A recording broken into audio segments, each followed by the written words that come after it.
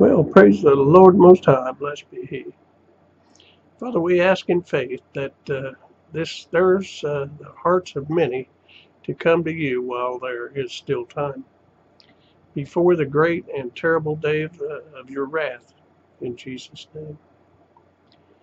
So today we're going to talk about the second sun and the planets which encircle it. So the dwarf sun and the seven planets which orbit around it, around the dwarf sun, is also the dragon, he looks like a dragon, which I will show you as also. There are a few videos in here to awaken you, and hopefully you will get you to call on the name of the Lord and be saved. For now is the accepted time. So here's the dwarf sun and two of the seven planets which encircle it. For it is a whole solar system. It's not just a sun and a couple planets or a moon or so, but it's and there are moons, and with it. The dwarf sun is what many call an iron ball, which is very heavy magnetic core. They think it might be an iron ball, period, and but it's got a debris field that's unbelievable. It stretches back millions of miles, possibly millions of miles, which will flip our planet as it flies by, along with the fireballs which are named in Revelations. And those will be like about 70 pounds. Just as it did in the times of the flood of Noah, saving only Noah and his family. Now, you've bound to have seen where we have flooding everywhere. I mean, snow. I mean, the world is, the whole world is topsy-turvy right now, and it's getting worse. You can see also our sun is no longer yellow, but blazing white hot.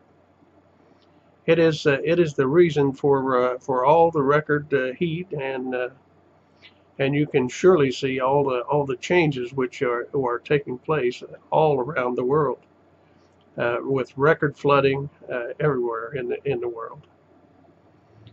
And it's not just record flooding; it's earthquakes and everything else. So, with snow falling in tropical areas never before seen. So here you are. Here's the videos. Welcome back to Forbidden Knowledge News. Today is Saturday, April 28th, 2018. Days of Noah. As catastrophic flooding and torrential hail continues in the Middle East and Africa. Storms from the 25th through the 27th caused record-breaking flooding and killed nearly 100 people. In Syria,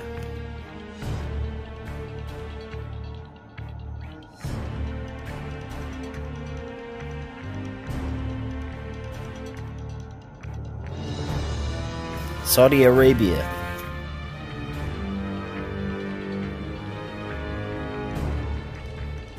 Jordan,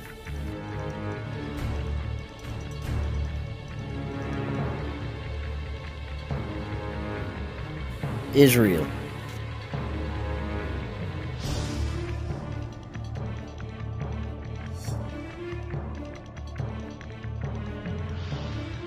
Jerusalem,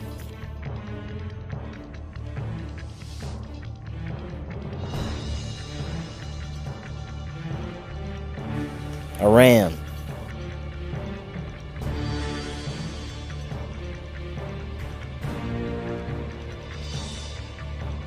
and Algeria.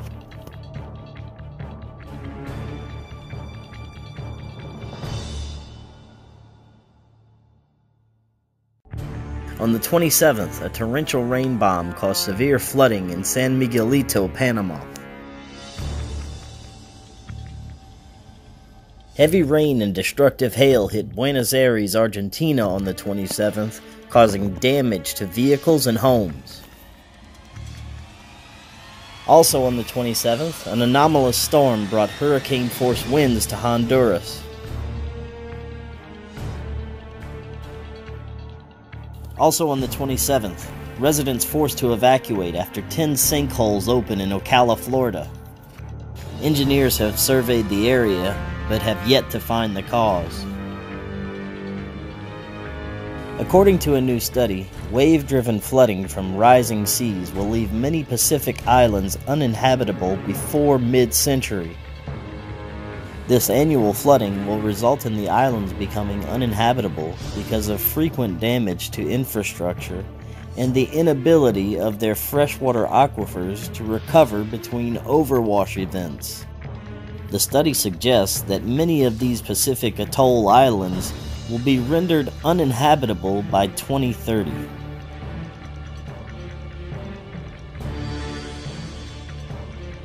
Don't forget to subscribe and like our Facebook page.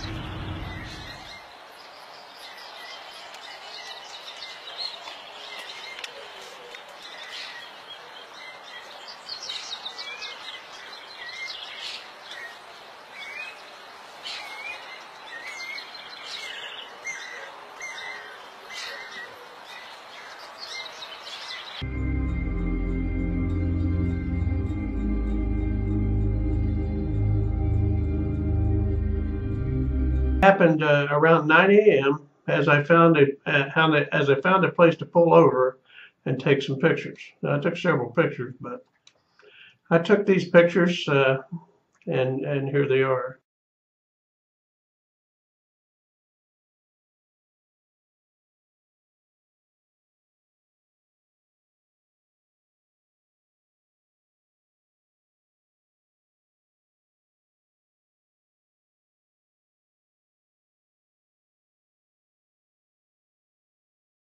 The first one,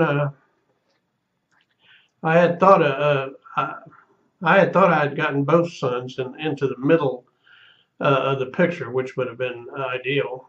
But the glare was so bad from the sun, bright, that I just pointed the camera, and it is in the first picture. Both suns are in the picture, but it's on the far left side, and you can see where the chemtrail also is.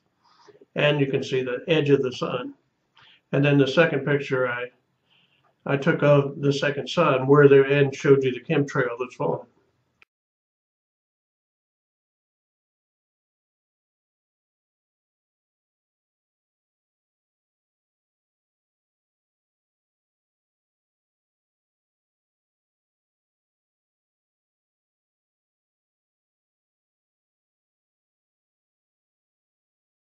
And boy, those guys must be good pilots, because it's amazing how they can cover that.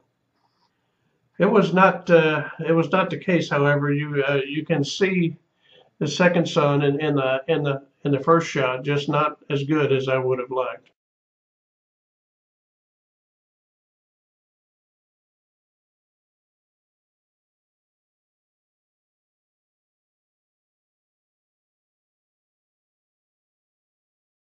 Now that you have seen some of these planets and the dwarf sun that they have circled around their smaller sun, which is the dwarf sun, understand that this also is the cause of the great flood of Noah's time, and again it is here to bring in the wrath of the Lamb, and that was the wrath of God also. But then Noah's flood, because it took care of all earth, all the air breathing creatures, everything that were on the face of the earth.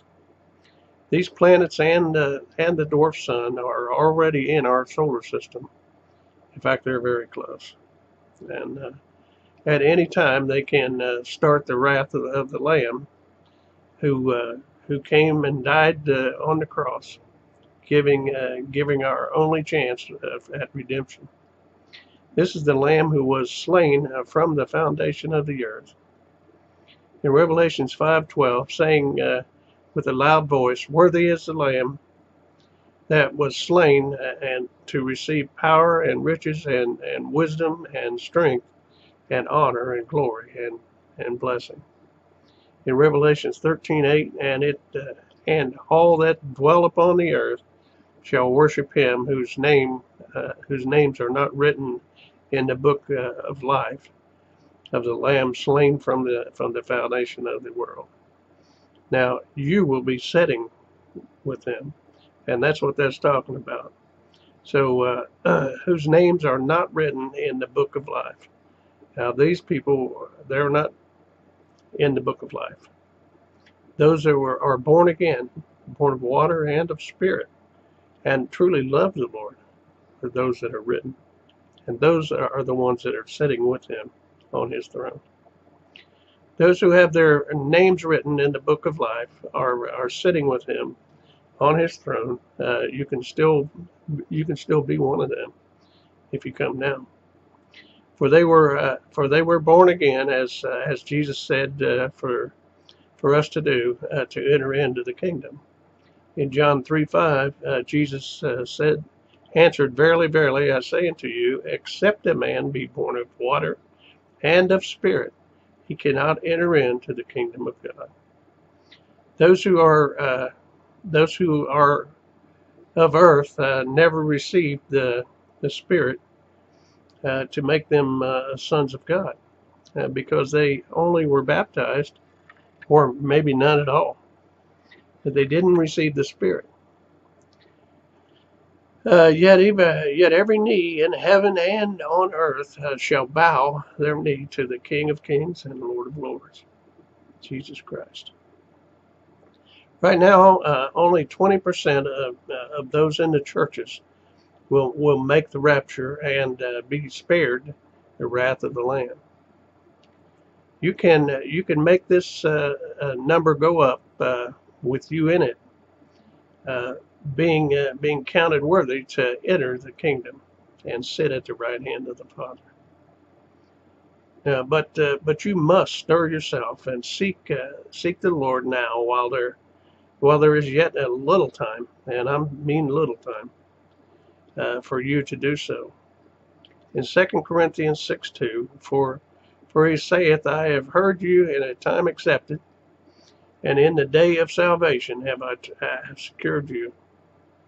Behold, now is the accepted time. Behold, now is the day of salvation. You are being called now. Will you come?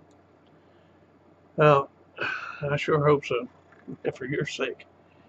So just remember, well, let's pray. Let us pray, because I don't want to miss an opportunity to, if anyone has a need, or if they want to rededicate themselves to the Lord, now's the time to call on the name of the Lord. And Father, we come to you now, Lord, for every soul, for every heart. Oh God, tenderize their heart, oh God. They understand the importance of calling on you now, while before the great and terrible day of the Lamb.